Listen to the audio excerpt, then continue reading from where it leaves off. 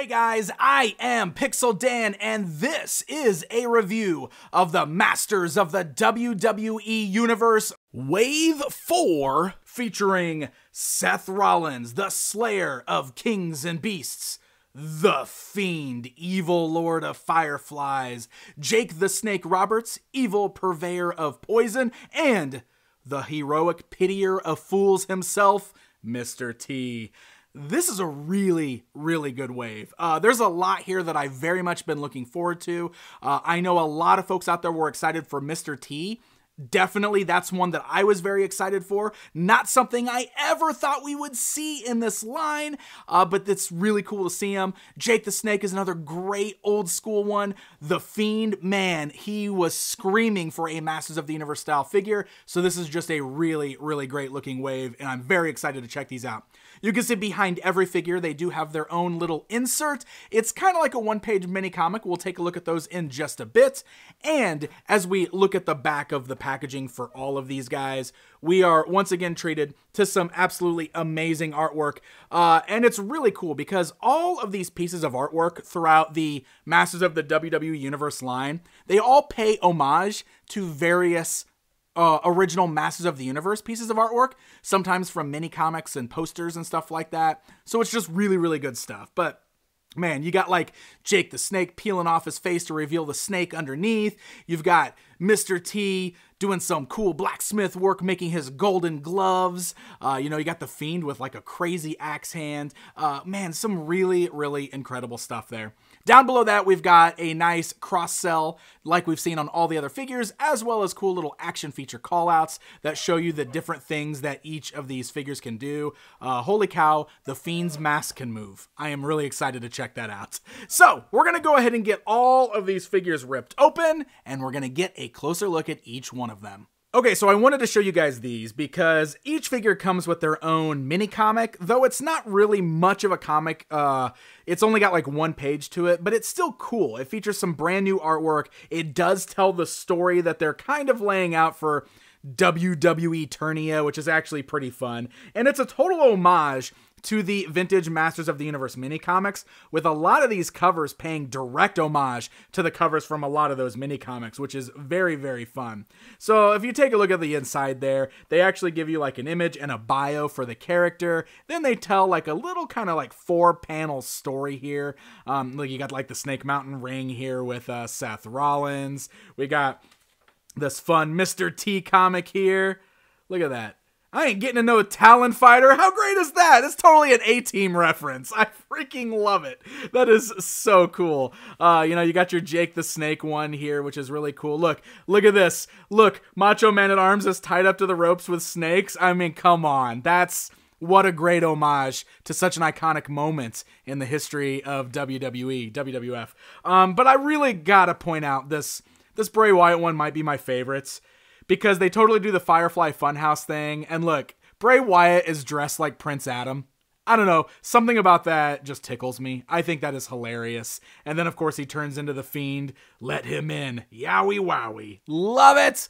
So this is great. I think they're having a lot of fun with this line, just doing some real silly stuff, which has great Easter eggs for both Masters of the Universe fans and WWE fans. All right, so let's kick things off with Seth Rollins here. I'll bring in the tape measure so you guys can see that the figures stand just shy of a full 6 inches tall, as they are actually in that like 5.5 inch scale. They're supposed to be scaled like vintage Masters of the Universe figures, so that's why they have kind of those really buffed out bodies. They have like the squat-legged poses.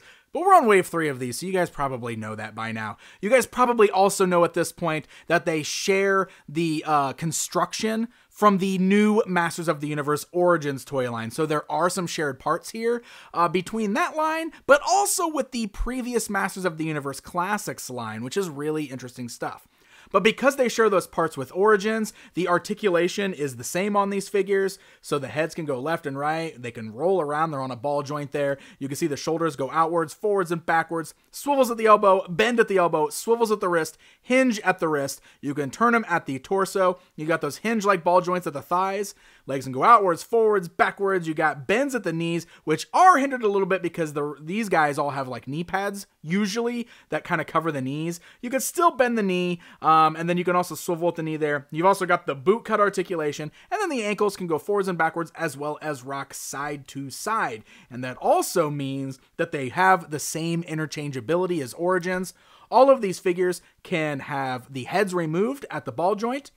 They can have the arms removed at the sockets of the shoulders. They can have the wrists removed at the pegs at the wrists. They can have the torsos removed at the waist. And they can have the boots removed right there at the boot cut.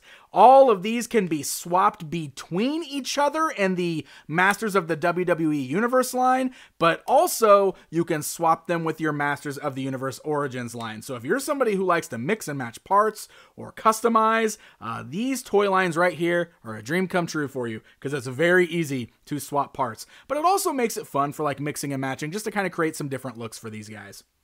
All right, so Seth Rollins is featuring Zodak's armor from Masters of the Universe, but it's done in black and gold, and it really actually works very well for Seth Rollins because it sort of looks like his shield chest protector or the top that he was wearing on some of his more recent gear. But what's really interesting about this is that it's the Zodak armor from Masters of the Universe Classics, not from the recent Origins Zodak action figure. When I line them up all side by side, you can really tell the difference, specifically when you look at the back of the armor. That's the real dead giveaway that this is actually the armor from the Classics Zodak.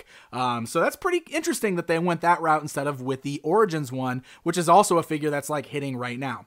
Now, one thing that's really interesting about this is this armor doesn't seem to be removable. On the Masters Classic Zodak, you could actually pop these straps off right down here at the bottom because they're just pegs and then you can pull the armor off. But for some reason, these are glued in place on Seth Rollins. These don't pop off. And I really tried. Like, I was really trying to force those out. They are definitely glued in place. So most of the different characters in the Masters of the WWE lineup, you can kind of remove their He-Man parts and make them just 5.5-inch looking wrestling figures. But you almost can't do that here. Like, you almost have to leave this Zodak armor on, which is fine if you just want to pretend like it's his chest protector. But I even tried, like, you know, removing it off the torso here, but I feel like it's going to be very hard. Like, I can't get it to really bend, and then it'll be hard to probably get back on here. Yeah, so you could probably get it if you work at it a little bit, but I don't know. I was really surprised that they glued that on because we haven't had that really with any of these guys. They've all had removable armor so far. So otherwise, he's pretty cool looking. I mean, he looks like Seth Rollins. He's got a good likeness to the head there, full beard, long hair, and he does come with one accessory in the form of this flame sword, you know, because burn it down! Intro music. Why wouldn't he have that? Now, it's worth noting that if you were a fan of Masters of the Universe Classics, this is another reused part. It is the flame sword from Drago Man, which is the one I'm holding in my hand right now, with just less paint and color. So the handle's not painted this time, and they just went with sort of like a semi-translucent orange plastic all the way through and through, instead of the multicolored plastic. But still neat. It's a cool reuse of a really cool accessory from the Masters of the Universe Classics toy line. So that's going to bring us to Jake the Snake Roberts. This line has done a great job of giving us modern superstars, but also a lot of the classic superstars. This Jake the Snake is one that I was really looking forward to in this line because he is really fun. He is a bit more gimmicky than we've seen from a lot of the characters in this line. So first of all, he is wearing like these great purple boots. He's got the green tights with the purple snakes on him, has that very, very cool 80s look to him. But he's also wearing some new battle armor. Now this battle armor, while very similar to the armor we saw in the Masters Classics line, is actually the new armor made for this line. We first saw it with Macho Man in this line, so it's the same kind of thing, but this time it's painted black with some purple on there, and then it's got that awesome green snake, which definitely looks like a stylized version of the Snake Man logo from Masters of the Universe, so I really, really like that.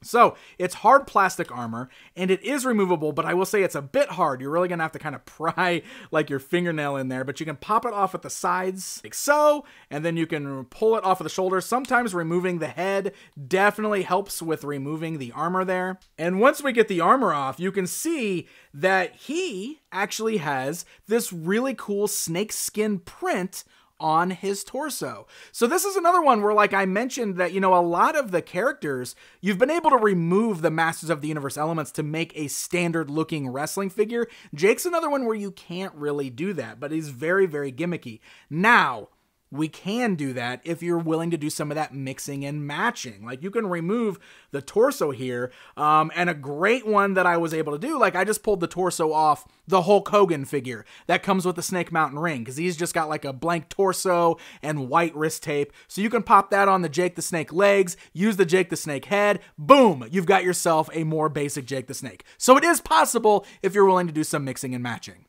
But back to this Jake here. He's got this great snake print torso, and he's got this action feature where the face is removable. Look at this. He's actually got a face mask that comes off and reveals a snake face underneath. Has a very cool King Hiss-like vibe to it, but he almost has like more of a snake face look to him. Really cool. So like you could totally line this dude up with your Snake Men figures and Masters of the Universe and make another character for them. It actually fits in pretty well, and it's really, really neat looking. So aside from the removable face and the armor, he does also come with Damien. That's right, we've got a little snake here. He's just made of a very pliable plastic. The only paint really is just the 2 black dots for his eyes. Otherwise, he's just molded in this pliable green plastic. He's not bendy. I wish he was bendy. If this had like a wire in it so we can really pose it around and bend it, I think that would be better. But I'm still glad he comes with Damien, and you can find some fun ways to wrap it around the figure, pose him with it and stuff like that. It works out really, really well. Especially, like I said, if you want to do some mixing and matching and just make a retro style Jake the Snake figure, that's pretty awesome, and it's something really cool you can do. So this guy's really fun. I think there's a lot of cool things going on with these. I actually really like this armor. I do want to talk about it. Like, it's got what looks like the removable plate in it, like from Masters Classics, but also like Macho, I think I showed, it's glued in place. It's not removable. I can't pop that out. I tried, so it's not something that's meant to swap on there, but it's really cool. You could totally mix and match it with your Origins figures and stuff like that if you want. You know, I thought this looked really cool, like a snake armor Skeletor. How great does that look? So yeah, Jake the Snake, super fun figure. Let me in.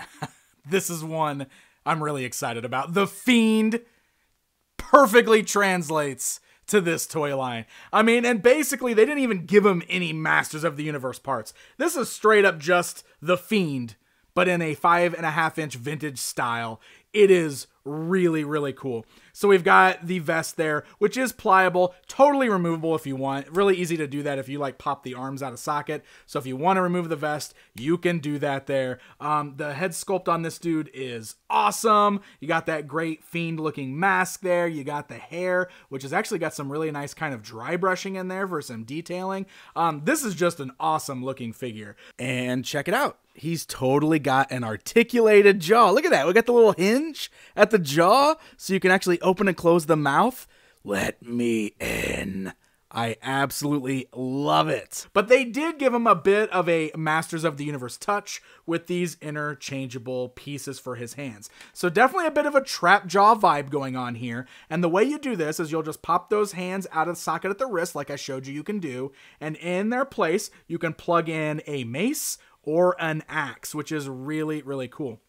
So these are just molded in black plastic. They're very similar to what you would see with Trapjaw because they even have these little hooks on there. The Trapjaw figure in Masters of the Universe has those because he's got loops on his belt so we can hang them. We don't really have that with Bray Wyatt, but we do have these little pieces on these little holes, these little slots here on the back of his jacket. Now, it's a bit hard to get the axe on there. It's, you know, it's a bit of a struggle. You kind of, because the axe kind of gets in the way and you got to find the right spot. It definitely works better with the mace. So I guess if that's something you want to do, See if we can get it here.